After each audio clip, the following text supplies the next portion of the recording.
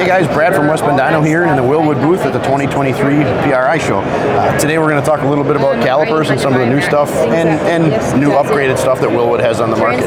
Caleb, you want to talk a little bit about some of the Willwood calipers that you guys have? Yeah, so this is kind of going over a lot of our bolt-on replacement options that we have, which are some easy direct mount options for a lot of the different vehicles out there. So to start off right over here, we have our D11 Kelsey Hayes calipers. So this is going to be a new system that we've come out with for a lot of the early Mustangs and Fords.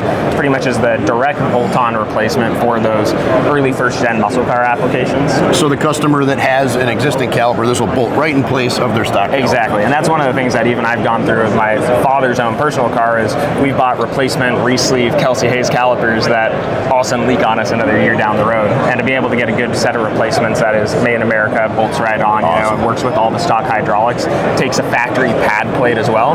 It's a huge upgrade to be able to do.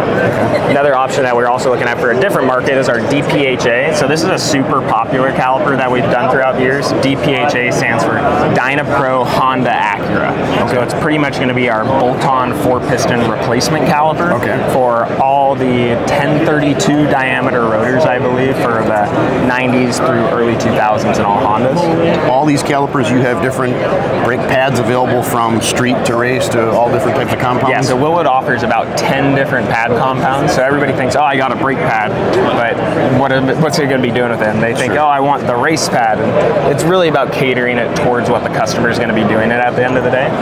So yeah, Willwood has our standard street pads, BP10s and all that come in a majority of our systems. I run my the BP20s on a majority of my cars, so that's like my Mustang, that's supercharged, full suspension, sticky tire that I drive back and forth to work, but I also beat on the canyons and go to the autocross with.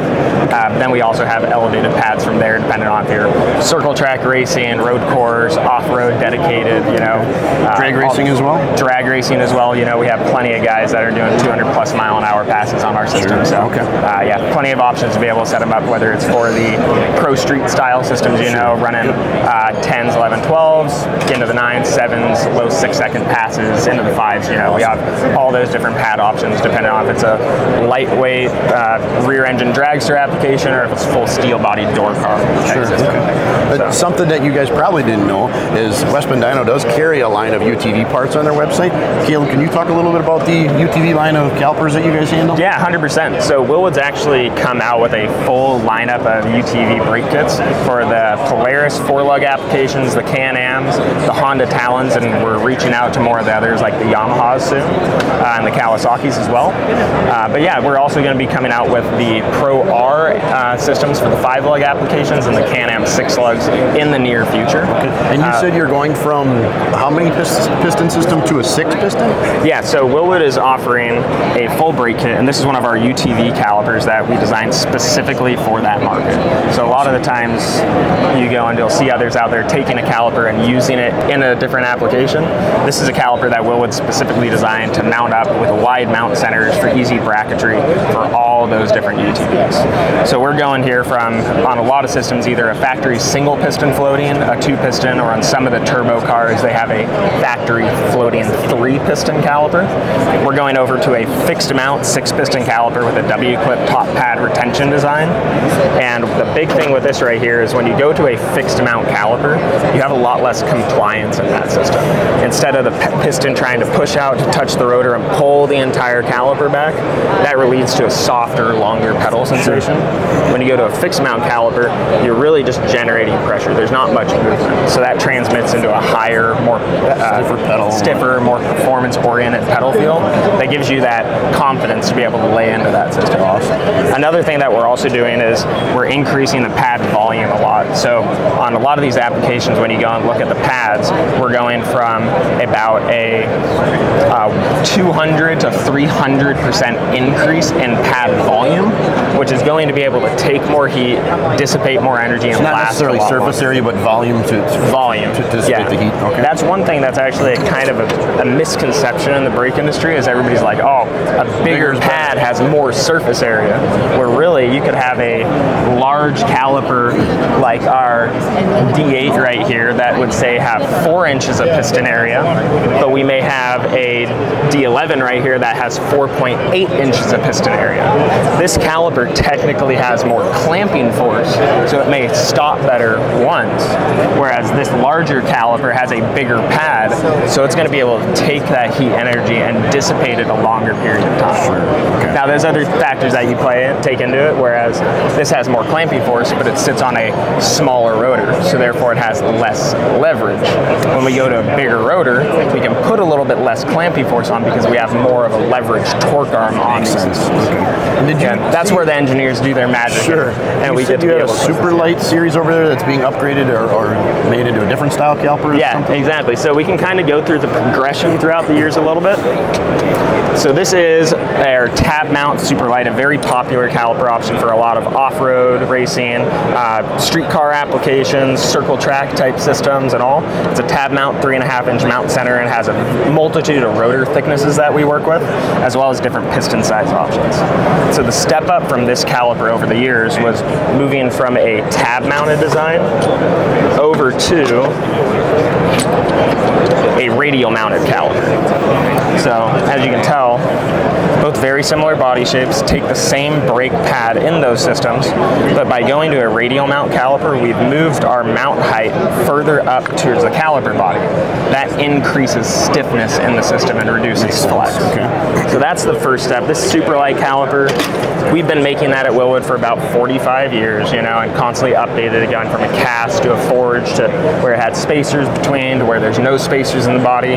Now we have the radial mount calipers. As you can see, we have our upgraded thermlock pistons in here, which is a dual shell design to be able to prevent more heat transfer into the fluid into the caliper body. The next step up from the Superlight, as you see, we do a 4-piston and a 6-piston version of that Superlight. But the new upgrade one that we just came out with is actually our XR caliper. So this is going to be a bolt-on replacement caliper for all your Superlights. It's a new lightweight pocketed scallop design, a lot more stiffer. As you can see, we implemented a X-bridge over the top, which helps increase that body rigidity. Now, did you guys actually lose some weight with this design, or is it? Yeah, so this caliper is actually a half a pound lighter than the Superlight, which is actually already a very light caliper at around 3 pounds or so, depending on which rotor thickness you're working with. Okay. But yeah, this is going to be a very nice new caliper with an asymmetric body design to be able to go and increase that rigidity.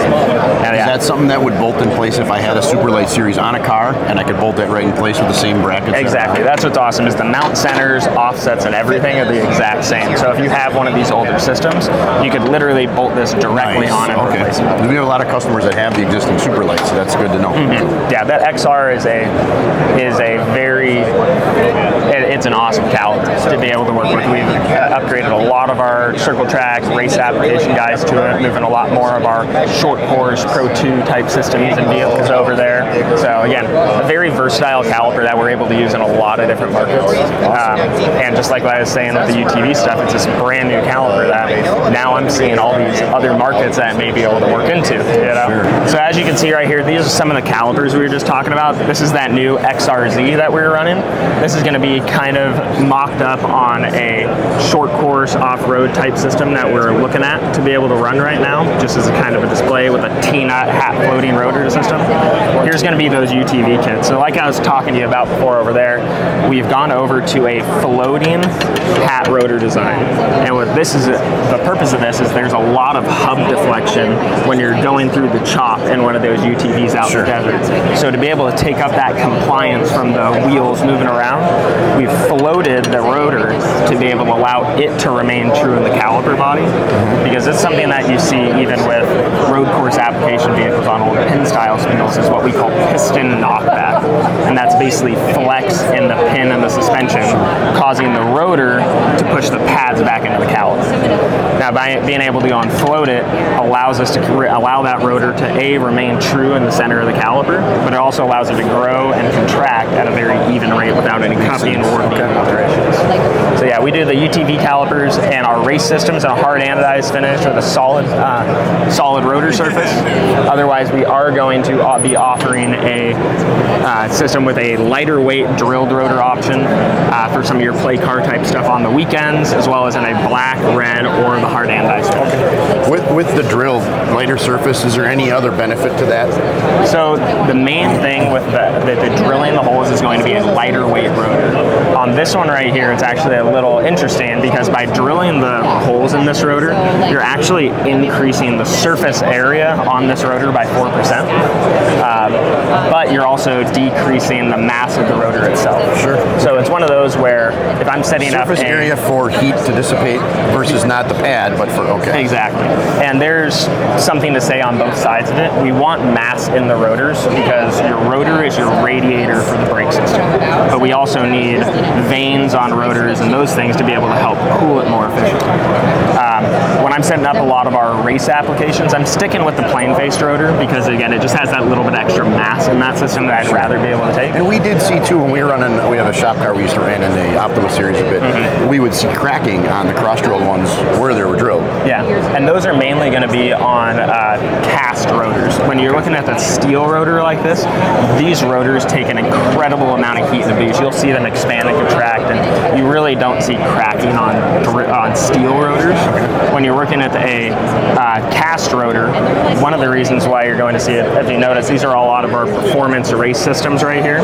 We're not running a drilled rotor on these kits. We mainly run drilled rotors on street performance setups, and the reason being was back in the 60s and 70s, brake pads used to have asbestos in them. So when the pads would heat up, they would get degassed, and the only way to get rid of that was to drill holes in your rotor. Nowadays, we still drill rotors for more of an aesthetic upgrade on the street, but it's not a performance option at all. So that's where I figured that out when we were running the road course stuff. Yeah, no, I want as much integrity in that rotor as you can, and one of the reasons why you actually see cracking on those rotors is because, again, it's expanding and contracting, trying to be able to go and keep that structure formed.